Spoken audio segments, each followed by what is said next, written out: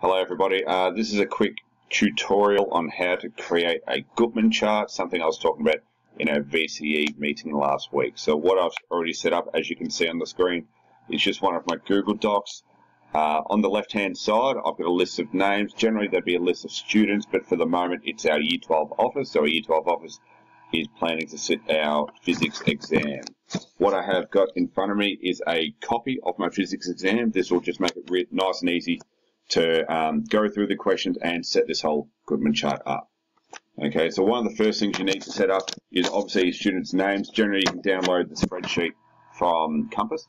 Okay, just on the right-hand side when you go to the class page. So generally, what you'd download is the list of names. You get the first and last names. At the moment, I've just got the first names. The first column would be the first name, and then the second column would be the last name. Pretty straightforward. So generally that's our first two columns in use. Then what we have is we need to sort of start setting this up. So we need to have a measure of how many questions there are and how many marks each question is. Okay, that's very important. That's the main focus of our Guttman chart. So to really set this up, we essentially need the first three rows available. So what I'm going to do is I'm just going to clear that section for the first little bit. Those first two columns will still represent the name and first name and last name.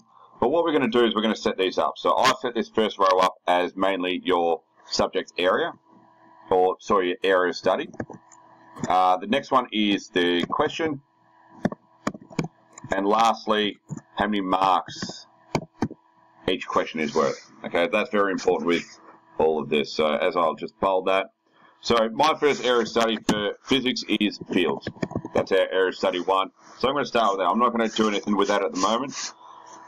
First of all, what I'm going to do is I'm going to focus on question 1. So I'm going to look at question 1. It breaks up into 3 parts. It's got 1A, 1B, and 1C. So on that question row, I'm simply going to label that. And then just underneath that, for question 1A, 1A for me is worth 2 marks.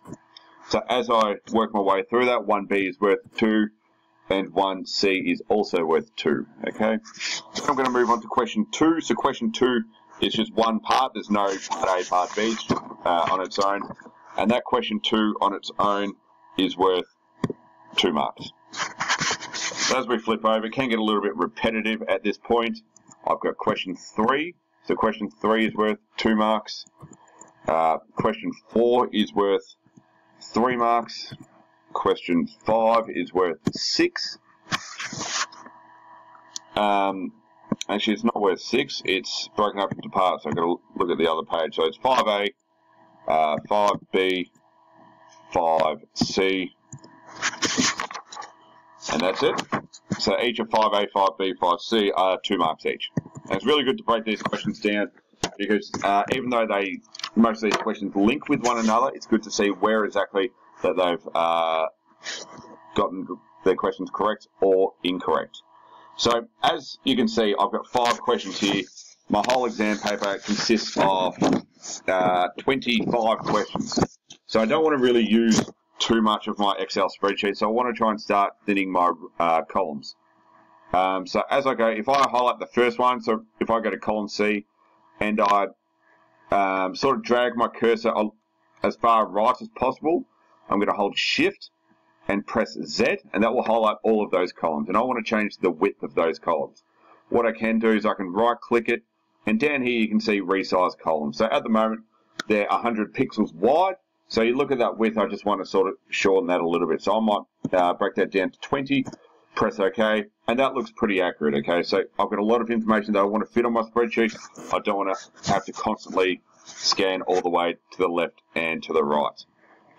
With a Google Sheet, so Google, if you ever use this in Microsoft Excel, essentially everything is exactly the same. With Google Doc, though, they do limit on the amount of columns that you do initially start with. So I only start with 26 columns, A to Z. So if I go to, let's say I click L, I hold Shift and click Z, so there I've highlighted 15 columns. What I can do is right-click it and click Insert 15 to the right, and I get another 15 columns. What I'm going to do that, I'm going to do that a few times because I've got a few columns to make up.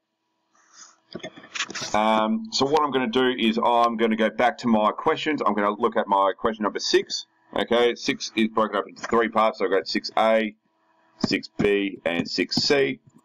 And each of those sections are broken up into the A is worth 3 marks, B is worth 2, and C is also worth 2. So I'm going to pause the video for a second. I'm going to complete the rest of my stack, and then I'll come back to you in a second. Okay, so I finished all the questions so far. So as you can see at the top, I've got question number 1 that I've highlighted there, all the way over to question number 6. Underneath, how much each of the individual sections are marked, okay? Up the top, I've got my 3 areas of study. So I've got fields, electric fields, and motion within physics. So what I'm going to do is, with those that section that covers fields, so question 1 to question number 9, it's going to merge those cells. And that's just going to make it nice and easy. So when we sort it all out, and I might, that is merge, and I might just center that. And I'm going to do exactly the same for electric fields, and my electric fields covers from question 10 to 13. So I'll merge that cell, center that, and then with motion, I'm just going to merge that and center it again. Okay, so now the next part is, it's all about trying to get our totals for each of the sections. So just across here, over there, I'm just going to merge these 2 cells so that one on top of another, and I'm just going to tilt the writing. I can use this little text rotation, just so it's a little type up, and I'm just going to label that section fields. Okay, so as I go there, my text has been tilted a little bit. My next one, I'm going to do exactly the same for the next 2 next to the field, so I'll merge that, and I will tilt that writing. And I'm just going to call that E/fields. Don't want it too big, just so I can fit it in the box. And then that last one, I'll merge those 2 and tilt the writing, and that will be motion. So this is just going to give me a summary of how the students have performed on each of those individual sections. So underneath, we're still in that marks row, so that row number 3. In that fields one, I'm just going to go up to my little where I enter the equations. I'm going to go equals, and I'm going to type in sum, and a sum formula just adds up all the cells within that section that you're selecting. So as I select all the ones that cover my field section, all of those numbers that I've highlighted will add together. So if I press enter, as you can see, my total is out of 35, which is what I planned for. So I've done all of this correctly so far. As I do the next one with the electric fields, so electric fields, I'm going to highlight question 10A all the way to 13C. So I'm just going to do the sum formula again, highlight the cells, and just press enter, and that's out of 25. I'll finish the last one with motion. So my first motion question is 14, 14A, and that all goes all the way to 26. I'm just going to press enter. So that's out of 40. So that's my 3 sections. I got 35, 20, and 40. And that's how I can break down each section. So if any of the students have done poorly in one of the areas of study, we can mainly have a focus. We can break down individual questions, but overall that would be able to give us a good score. Now what we want to do is we'll do a total. Okay, so what I'm going to do is these next couple of cells, I'm just going to widen a little bit just so I can give myself a bit of room. So I'm going to resize that column, and I might make that maybe, we'll go 60. See if that works. So in this first column, I'm just going to go total. Okay, so this is going to be our total score as we work our way through. The next one is going to be our percentage. Okay, I'm just going to double click that so that widens it automatically to fit the text in. And then, so actually we'll do the total first. So the total, I'm just going to do the sum formula again, except I'm going to highlight all of the questions. So it's just going to equal sum, open bracket, and I'm just going to highlight all the ones at the start of the field all the way to question 26 in the motion. I hit enter, and that's I've done that correctly. So that's a 35, 25, and 40 all added together, and I get 100. The next column is percentage. So what we want with the percentage is we just want to work out obviously what the percentage is. So how we do that is we click the cell where the total mark is, and then what we're going to do is we're going to divide it by how many marks the question's out of. So we actually divide it by the exact same cell. The only difference is this second cell we're going to lock that cell, and how we lock that second cell is by pressing F4 on your keypad. So if you press F4, what you'll notice is you get the little dollar signs within those cells, and that just tells us that locks that cell. So that second cell won't change, the first one will, which is what we want. Okay, as I press enter, I'm going to get the value of 1. To convert it to a percentage, we've got our little percentage to format it as a percentage. So I click that, and if we want it to 2, 1 or more decimal places, we can just adjust it like that. I like just going to whole number. Makes it nice and easy.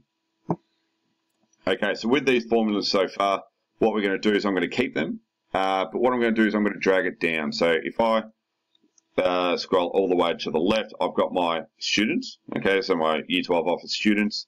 With Excel, you can do this as well. With Google Docs, it's really easy. You see those little 2 thickened lines? What I can do is I can grip that where that little hand comes up, and I can bring it across. And what that does is, no matter where I scroll, how far horizontally I scroll, that cell is locked. Okay, so that whole column A is locked. So when I go left and right, that column is locked. So what I need to do now is with my fields, if we go to the bottom right-hand corner of that cell, you get like a little plus sign, like a little target on the bottom right. So what we do is we click that and scroll down, and I'm going to scroll down to where sourcing is, and that's going to generate the cell. So what happens is automatically, if we click on that cell for me at the top, if I click on the actual formula, it tells me what cells it's going to add up, and it's going to add up all the scores that I've got when I've sat the physics exam for questions 1A all through to 9. So if I can continue that will let me generate all the scores for each of those sections. I've gone one too many, so I'll delete that. I'm also going to do the same for percentage, the total and percentage.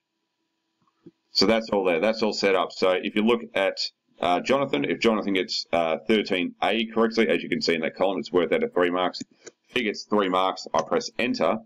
What's going to happen is, under the topic of electric fields, he's going to receive 3 marks, and obviously to the total, he's going to get 3 marks, and we've got a percentage. So far, he's on 3%. Okay, so all those formulas are sort of working out. If I added if I gave Jonathan a mark for in fields, the first topic, so as you can see, I'm going to press enter. That column adds up to the field, so it doesn't go into any other column. That's under the field section, but the total is 6. So we've got the total, and then again, just to make sure this works, so for 17C on Jonathan, we'll go 2, and there we go. So each of the sections got 3 for fields, 3 for electric fields, 2 for motion, but on total, he's on 8. So it makes it nice and easy. The next part is how to rank the students. I like to rank the students from obviously highest to lowest. So what I do is just in the marks column, I'm just going to type in rank. Okay, I'll put that in bold. I'm not actually going to do anything with that first row. The very important one is the one underneath, the very first student. Okay, in this case, this is me. So to do a rank formula, what we do is we just press equals again. So just it lets us know that we're going to do a formula. I type in rank, open bracket.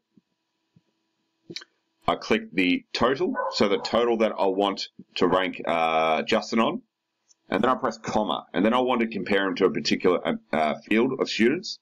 So what I do, once I press a comma, I click on all the student cells. Okay, so every student that we particularly have for that column, so that total score that we're ranking the students on, and it goes to a different color of purple. What I want to do though, which is very important, is I want the first cell to be able to change, but the ones in purple I want to lock.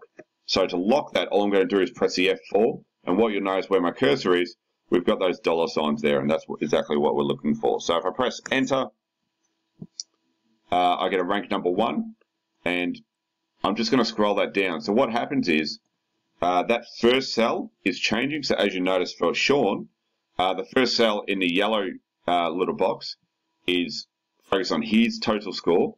However, the range of students that we're ranking him against hasn't changed, and that's ideally what we have planned for.